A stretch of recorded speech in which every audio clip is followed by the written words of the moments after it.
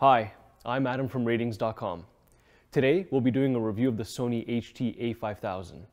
We'll be evaluating it on our standardized test bench to see how it performs and if you should buy it.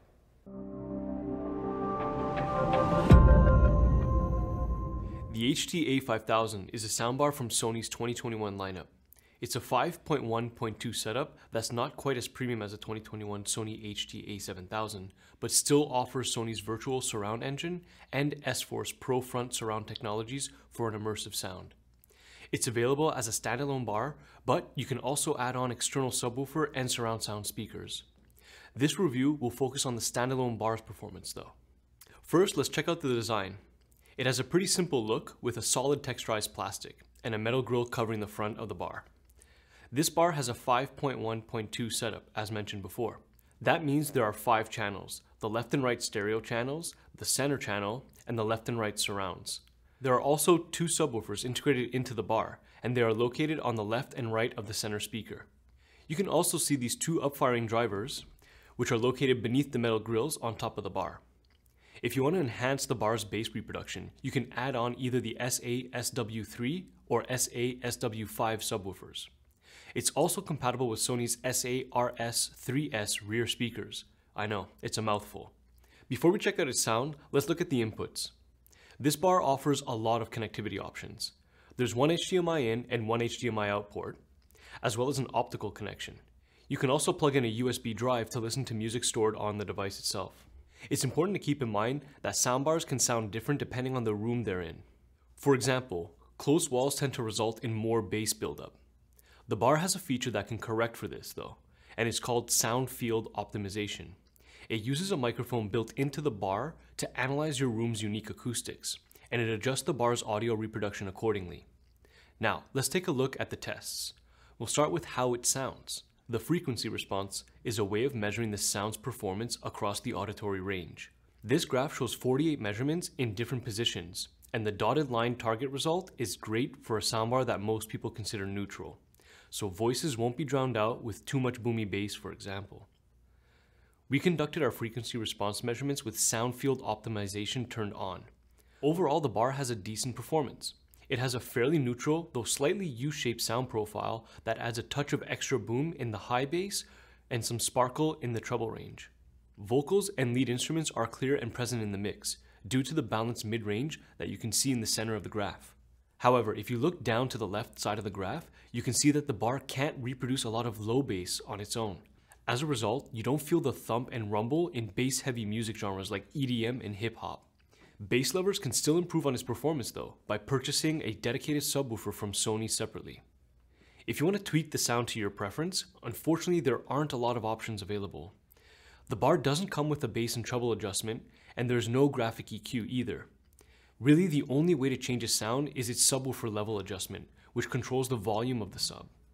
You can choose between 3 different settings: min, mid, and max. It's set to mid by default, which gives you the best result if you prefer a more neutral sound. Other sound enhancement features include Sony's sound field mode. When you turn it on, the bar's surround and Atmos drivers are activated. A good soundstage is important, since the human ear recognizes spatial cues when listening to audio. For an immersive sound, the bar needs to sound like properly placed studio speakers. When listening to music, the stereo soundstage is especially important. Its soundstage performance is decent. Like many soundbars, it uses psychoacoustic tricks to make it seem like sound is coming from an area that's wider than the bar itself. Sony calls it S-Force Pro Front Surround, and it works alright, but it doesn't have good focus. This means that instruments in an orchestra, for example, seem to come from a more general area rather than a pinpoint location. It's also important to note that the bar's soundstage changes noticeably when you turn sound field off. Without its surround and Atmos drivers activated, the soundstage is much narrower. The focus is a little better though. Good performance with the center channel is important when depicting objects or sounds from directly in front. For example, when watching movies, dialogue often comes through the center. This bar has an excellent center performance, so dialogue is reproduced clearly and accurately. The bar is also compatible with Sony's Acoustic Center Sync feature. This lets you plug the bar into your compatible Sony Bravia TV, so you can use the TV speakers as a discrete center channel. It's not available if you don't have a Sony TV though.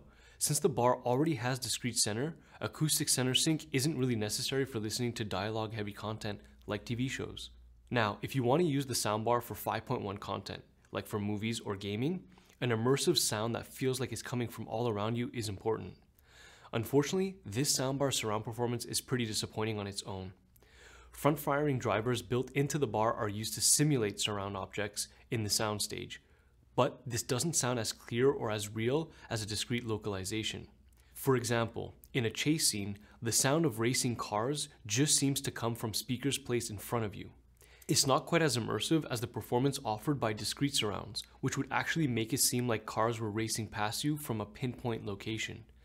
That said, if you want to improve the surround performance, you can purchase the SA-RS3S rear speakers from Sony separately. Now for content with height channels, such as when watching movies that have Atmos, the bar's performance is just okay. It has upfiring drivers that bounce sound off the ceiling and back down towards you to create the illusion of height. The sound reaches about the middle of the TV, but it doesn't extend any higher than that. As a result, some details are missing in movie scenes. Audio is reproduced clearly on these channels, but the result isn't quite as immersive as some of the more premium setups we've tested. This soundbar supports eARC. The E part of eARC means that it supports a higher bandwidth audio, so you can use it with object-based and lossless formats like Dolby Atmos and Dolby True HD.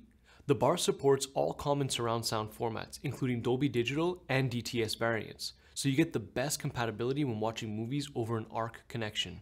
Now, a low latency is important for synchronization between what you see on the screen and what you hear. It's important to note though that it can technically vary on a couple of factors, like for example, the specific input you're using. But we found these results to be well representative. Soundbars that have low latency tend to do a good job regardless of the signal passing through the input you're using. The result is mediocre though. Its latency is fairly high, so there's a bit of a delay between the audio you hear and the video you see on your screen. It's especially noticeable with lip syncing, like when you're watching dialogue-heavy movies. This could be a deal breaker for some people.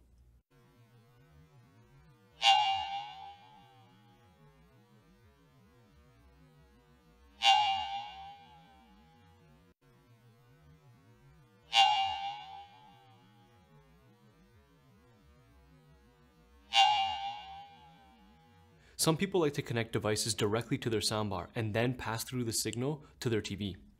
This soundbar comes with HDMI import that supports video pass-through up to 120 Hz for gaming, and it also supports HDR10 pass-through. The bar's remote has a similar look to the other Sony remotes. It gives you access to lots of different features, including the different preset modes. If you prefer to use your phone to control the bar, the Sony Music Center app also acts as a remote. You can also use it to stream music from your mobile device. Once you've connected your bar to your TV, you'll have access to additional features. A menu appears on the screen displaying additional audio and video settings such as sound field optimization. There are also a couple of touch-sensitive buttons on the top of the bar. You can use them to turn the bar on and off, to change the input, activate Bluetooth, access music services like Spotify, and change the volume. So this brings us to the main question: should you buy this soundbar? Or better yet, is the HT-A5000 a better value than Sony's HT-A7000? The short answer is no. The HT-A5000's performance isn't quite as impressive as the HT-A7000 overall. Its soundstage isn't as good, and it's not quite as well built. When it comes to the sound performance, there isn't a huge difference between the two setups. And given that the HT-A7000 is a 7.1.2, has better latency, and is only slightly more expensive than the HT-A5000, it is overall a better bang for your buck. The experience you'll have with the HT-A7000 is also better overall. That said, there are other premium standalone soundbars on the market that offer a better performance than either the HT-A5000 or the HT-A7000. The Bose Smart Soundbar 900 has a wide and immersive soundstage with better surround and Atmos performance and lower latency than the Sony. Same with the Sonos Arc. They're both a bit cheaper than the Sony too.